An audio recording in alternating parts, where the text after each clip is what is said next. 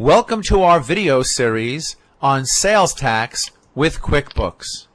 This video will be an overview of sales tax, and we will learn how to activate it.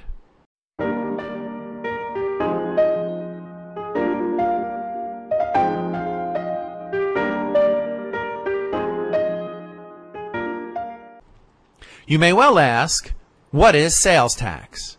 Well, we know when we sell to a customer, the sales price is what we actually earned in income, and the sales tax is the money amount that the customer pays above the sales price.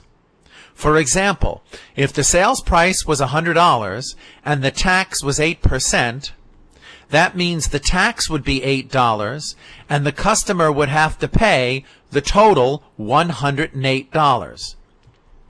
QuickBooks must keep separate records of how much is earned by us and how much is actually the sales tax that we owe to the government.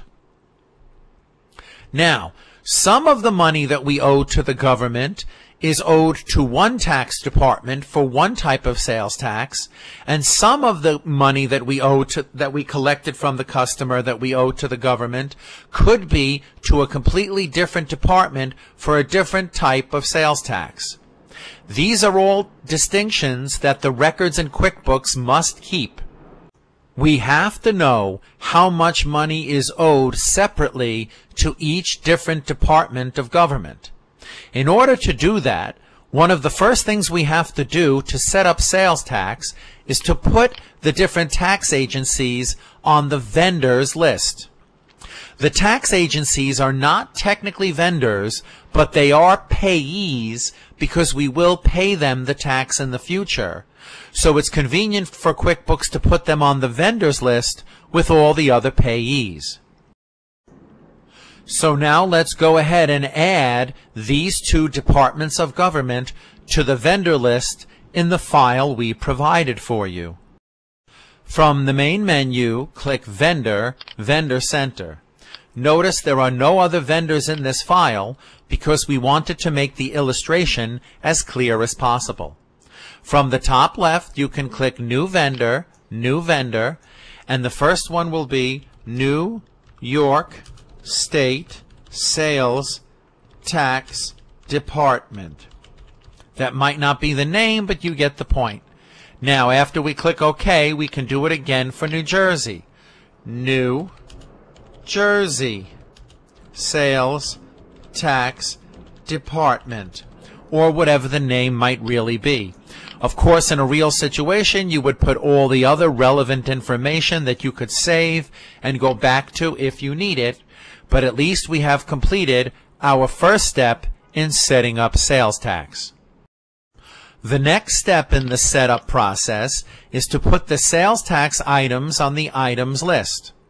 We all know that the items on the items list are things that go in the body of a sale receipt or an invoice. Sales tax is also listed in the body of a receipt or an invoice, and that's why the sales tax items have to go on the same items list. The only difference is sales tax items are a percent of the other items. Here are the two sales tax items we will use. New York State Tax, here's the name and the description and the percent. And for the New Jersey customers, we have New Jersey Sales Tax, and here's the name and the description and the percent. The only problem is we can't put them on the items list now because we have not yet activated sales tax. We will use the New York State Sales Tax item to be able to activate sales tax. Now, we activate sales tax in the Preferences window. And the reason I say that we will use New York State Tax to activate sales tax is because at the moment we flip the switch in the Preferences window to activate sales tax, QuickBooks asks us for at least one sales tax item to be put on the list at the moment we activate sales tax. I understand this is bizarre and confusing, but for decades, QuickBooks has required that we do it this way. Activating sales tax is one little click, but at the moment we click, we are required to add to the items list at least one sales tax item. From the main menu, click Edit, Preferences. Scroll down to the category of Sales Tax.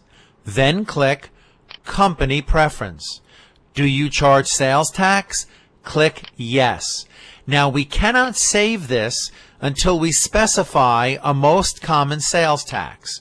In other words, we have to add a sales tax item at the moment we activate sales tax in this Preferences window. So we could either click this, which is the same thing as clicking this and clicking Add New. You get to the same window. And as you can see, one of the item types that's added to the item type list is sales tax item. The name of the first one we will put on the list is NYS Sales Tax. And of course the description is sales tax New York State. We know the percent will be 8%, and the tax agency is the tax agency we put on the vendor list earlier, New York State Sales Tax Department. When we click OK, now QuickBooks will allow us to click OK in the Preferences window, and by default, which means automatically, all items and all customers will be taxable. We will learn in a future video how to make some of them non-taxable by adjusting these codes. We click OK, and now sales tax is activated. So what changes have been made to the file since we activated sales tax in the Preferences window? Well, sales tax transactions have been added to the main menu. Sales tax reports have been added to the main menu. A sales tax payable account, which is a current liability, has automatically been added to the chart of accounts. This account will show the total accumulated sales tax that we owe to all of the different departments of the government. And of course, sales tax fields have been added to customers, items, sales receipts, and invoices. Let's take a look. If you click the vendor main menu, you will notice that sales tax has been added, and when you click on sales tax, this submenu gives you a whole bunch of activities that you can do regarding sales tax. You may also notice that when you click List, Item List, you notice New York State Sales Tax is now on the items list, and if you click Item New, Sales Tax Item or Sales Tax Group is one of the choices, or two of the choices actually, in the items list. You may also notice that under Vendors, in addition to Sales Tax Activities, there are also Sales Tax Reports. And of course, if you open the Customer Center, you will notice that when you double-click to edit a customer, sales tax settings have been added to the Edit Customer window. Let's associate Alan and Betty with New York State sales tax and imagine they are New York customers. And let's make Candy a New Jersey customer and associate her with the New Jersey tax. In order to do that, we have to add New Jersey tax to the items list. Click Item, New, choose Sales Tax Item. The name will be NJ Sales Tax, and the description will be Sales Tax New Jersey. And of course the rate, we remember, was 6%, and the tax agency was the one we put on the list, New Jersey Sales Tax Department.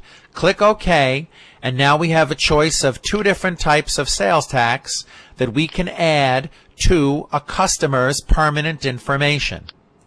So, we click Customer, Customer Center. We can double-click Alan. And in the sales tax settings, we can use New York State sales tax. Click OK. For Betty, same thing.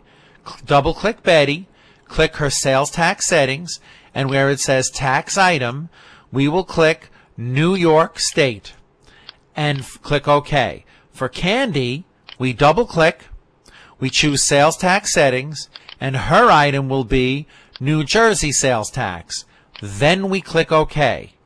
Now we're set up and prepared to use sales tax when we make receipts or invoices.